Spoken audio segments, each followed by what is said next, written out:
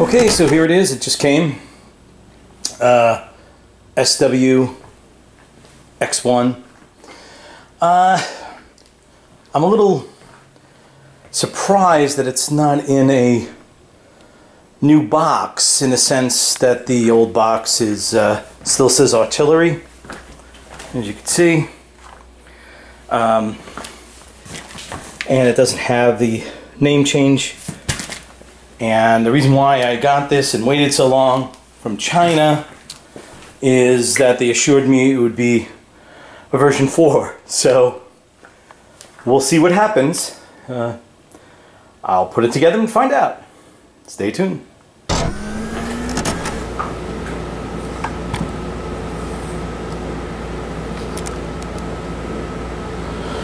Alright, so as you can see, this is the box. It's on the table waiting to get opened. I just hope it's exactly what they told me.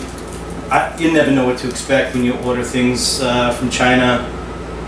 You know, hopefully they were truthful, so let's just open it up and see what it's all about.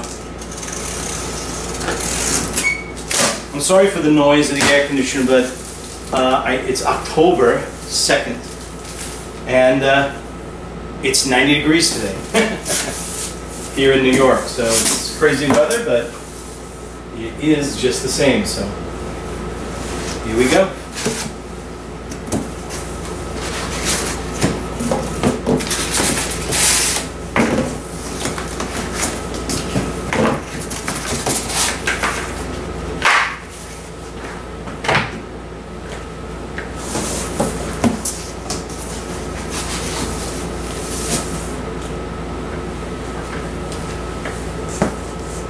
It's packed pretty well, that's for sure.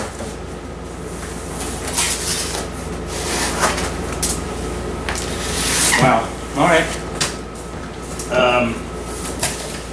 And you've seen unboxings of this before, but this is the installation manual.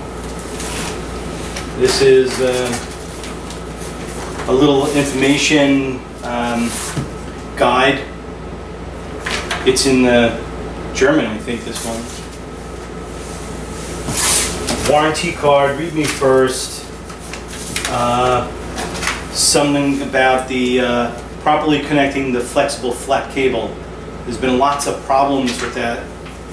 On the internet I've seen lots of things about the cable, so it looks like they are giving you instructions on how to actually do that properly. And there's a thing in there that says do not remove until you finish the assembly. So I'll take heed and do exactly what they say. So I'm going to start removing the other packaging material.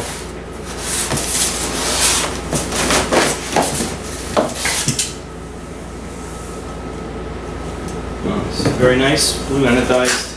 I like the blue anodized finish. Now, I come from a Creality type of reality. I don't think their products are bad, but they need to listen to the community, I think, a lot more than they are now. And they have lots of different versions of their product line, and it's extremely confusing. Just take a look to see what's available and you'll understand. Sometimes the difference is only like $100 between the two different types, and there's very subtle differences between them. So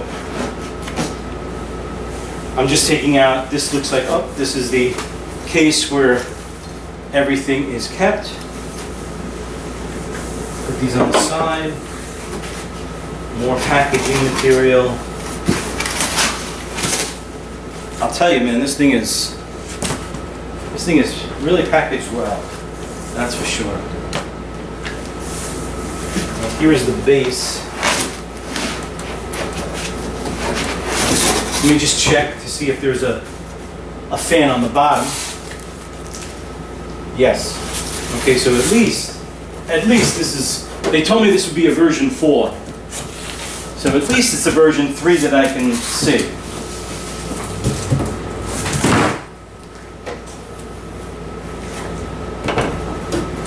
And there is the base. And here is the gantry. And we will start to put these together as per the instructions.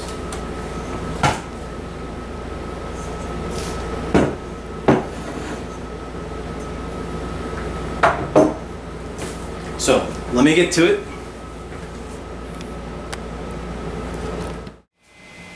Yep, so here it is.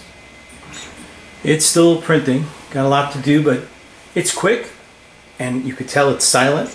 Storm is over, so you're not hearing any background noise anymore. It's just chugging away. I am so pleased with this new unit. You don't know. The struggles I had with the CR10S Pro that I purchased a while back. Right out of the box, there was so many issues for a Pro unit that they claim had all these wonderful advances. But when you get it, you realize that people were having so many problems. It was a joke. And you know, I bought my CR10S Pro to print TPU, and it was functioning for a while, and then it didn't want to print it anymore. And I didn't change anything. The files were the same. The settings were all the same. Just didn't want to print. And I went over everything. I went on boards, and everyone's giving me suggestions. And then I met this guy, and he was like a beta tester, and he told me, hey, look, you know, there's an actual flaw in the design of the hot end. And the only way around it is to do this thing that he showed me. And it was some convoluted thing where you have to add a piece of Bowden tube to the inside of the hot end, and you needed a washer, and you needed to readjust the bottom height of the nozzle. It was odd. And then he said, yeah, this is going to last for about 5 to 6 months, and then you got to do it all over again. I'm like, no, thank you. This is crap. Another thing that I have to do with the CR10S Pro. So that's when I heard about this Artillery, and you know, I heard like versions 1 and 2, and then they came out with 3, and it was getting closer to what I would really like as a printer. And then version 4, everyone was really happy with. And I said, okay, you know, I'm going to put my dollars down, and I'm going to get one of these. And I opted to get one from China, because those are the ones, they weren't having 4s here in the United States. So I opted to do to get it from this guy George, and he was really nice. He spoke to me about all kinds of things, answered all my questions, and reassured me that the unit that I was going to get was version 4. And sure enough, here it is, version 4. Just spectacular. I couldn't be more happier. I'm going to try TPU later on, just doing this test, seeing if I need to make any adjustments. This was the built-in test that it has on the supplied thumbnail drive. And I had one issue about loading the filament. I didn't want to force it into the unit, but you know, people were telling me just do it. And so, you know, I was just trying to be gingerly, because I didn't want to break it the first hour that I had it. But other than that, it was flawless. The whole thing is flawless. Putting it together took no more than an hour, because I was going slow and I was doing it methodically. I wanted to make sure that everything was perfect. And now I would buy another one of these if I need one. I would never buy any other thing. Forget about Creality. I know their Ender 5 is pretty cool, and their Ender 3 is alright. Does really wonderful prints, but for me, I don't think I'd go that route. I would absolutely get another one of these. So that's it. I hope you liked the video, and I'll show you some stuff as time goes on. Take care. And I'll make sure that you get the links to where I got it from in the description. Talk to you later. Bye-bye.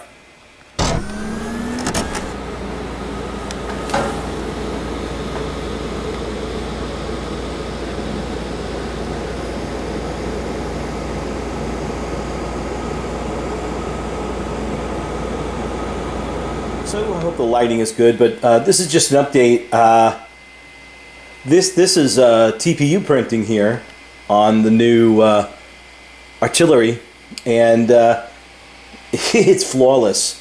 As you can see, I have a side business, which is the reason why I have a 3D printer, and the side business is about shaving soap and bar soap and aftershave. I have a website. I make all that stuff. It's called Wet the Face, and this is making the mold I created in Fusion 360, and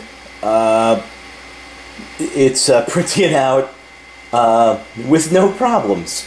Now, I do have to say that filament makes a big difference, and the filament that I'm using here is this, and I'm just going to grab it and show you. This is the filament that I'm using, and I tried using this one, which I bought just to see if it was cheaper, right? This was a cheaper version, and lo and behold, the printer, it didn't like it. It said no, go back to your old one. And so I had a couple of these laying around, not full spools, and I went back to them, and sure enough, bingo, man, everything just fell into place.